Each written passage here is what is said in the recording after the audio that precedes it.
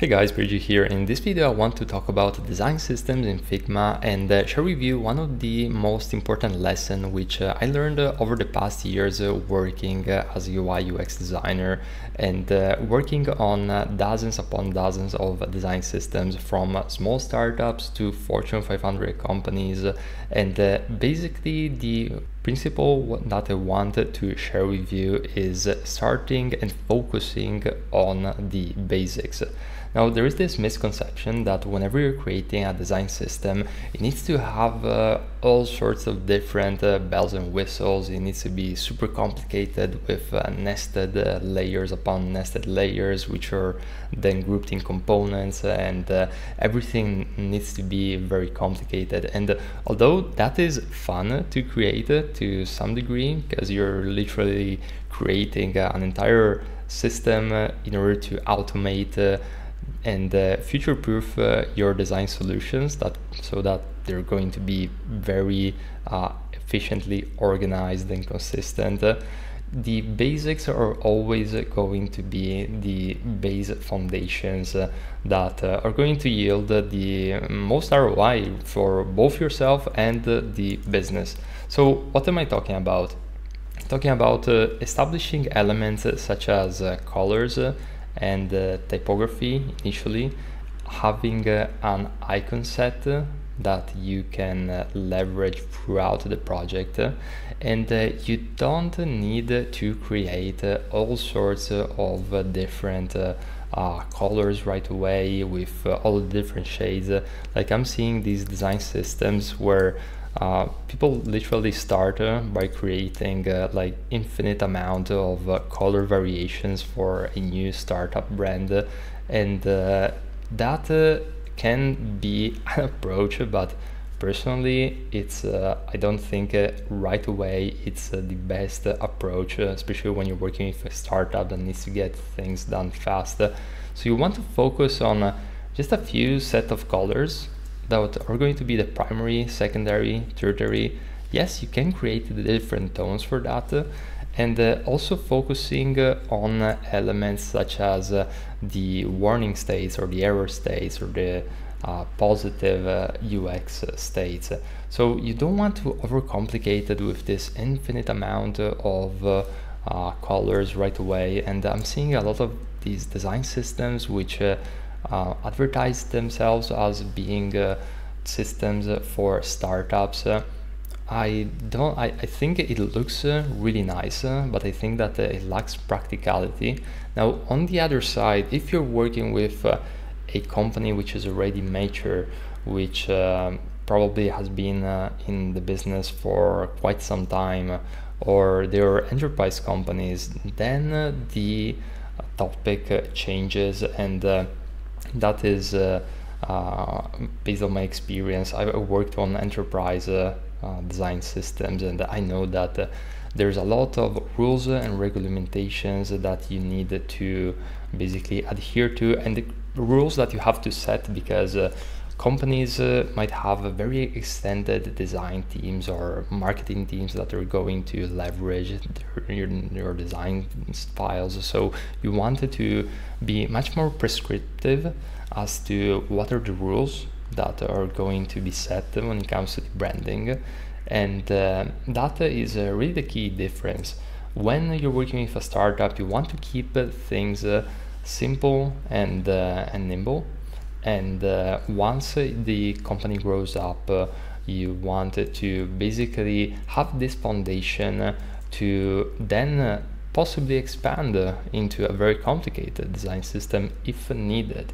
So you wanted to start with the base, and then essentially always keep an eye on the future and create a base that allows for creating more complexity, if you wish, in the future, but only if it's needed. I'm a fan of trying to figure out what yields the best ROI in the current scenario, and this is the main lesson which I wanted to share with you. And this applies also for the typography. Whenever I'm working on a new project, what I like to do is to establish the H1s all the way to the H6, although realistically probably going to focus on the top ones the vast majority of the time. and this is specifically for website design. And then here we go all the way to the H10.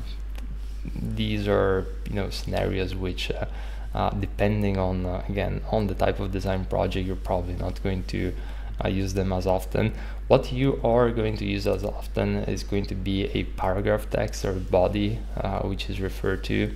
And I like to create maybe like 2 or 3 types of body size, which are going to essentially help you to have different options. Say that the paragraph that you need is going to be small, medium, or large.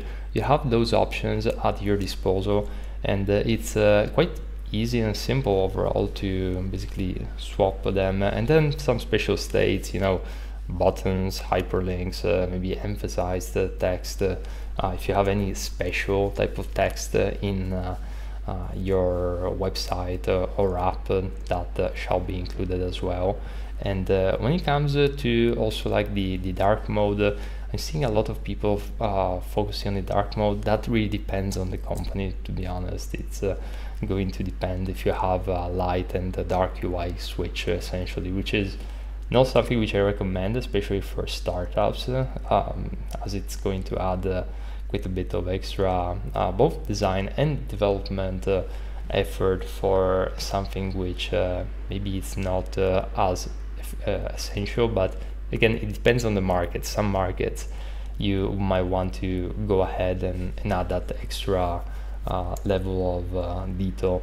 And after that, we can focus on the base elements, the base components of the design system, which are going to be, for the very most part, things like buttons, input fields, maybe menus like headers, footers, those type of recurring elements. And again, I wouldn't go too crazy on creating components with nested components upon nested components of each and every single UI component which you're creating, because especially for startups and small businesses, and by small business I'm referring to maybe companies below $1 million in revenue or funding, I can actually say that in a lot of scenarios you don't need to have everything in a way which is extremely structured, because the moment that you're going to get to expand the team and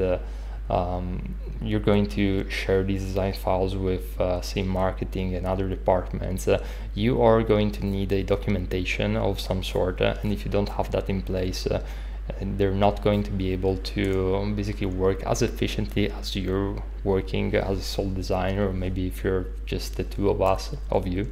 And that's pretty much what I like to cover from a basic foundation level when it comes to design systems in Figma. So the main takeaway of this video is keep it short, keep it sweet.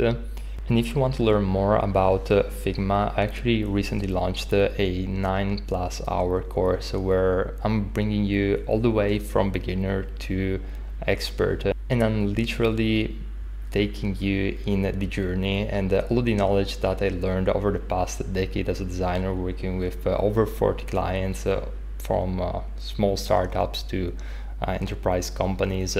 And you're going to learn pretty much everything that I personally know on the topic. So if you want to bring your Figma design skills to the next level, feel free to check it out. I also want to remind you that I have hundreds of free videos on YouTube, so those are available as well. I'll see you in the very next video.